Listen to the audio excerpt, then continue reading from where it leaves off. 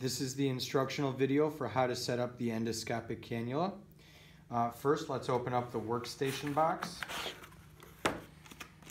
We're going to remove the workstation screen, the stand, the power adapter, and the video adapter. Remove the screen from its packaging. You'll notice on the side there are two connection ports, one for power, one for video.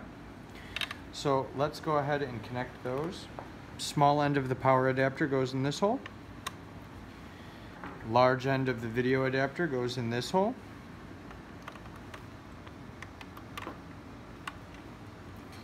Screw that down so that it is secure.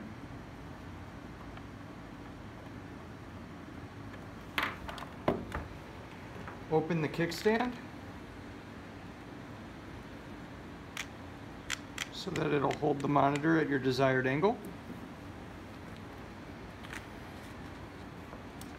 Put it on there. Large end of the power adapter into a power source.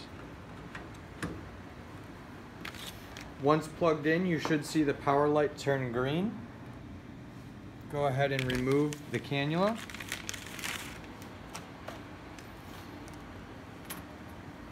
The 3.5 millimeter connection goes into the adapter. Make sure you push it all the way until it is secure. When it's here, it will not work. All the way until you hear a click and you see that it's nice and tight. Remove the protective cover from the cannula and you'll see on the screen it is not a great picture. As soon as there is contact made with the viewing area, the picture gets much clearer.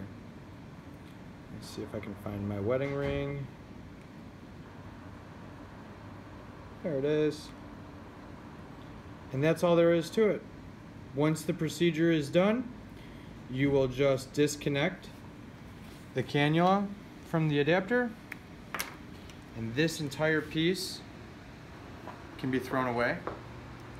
Power off the monitor with this button. Unplug and you're done.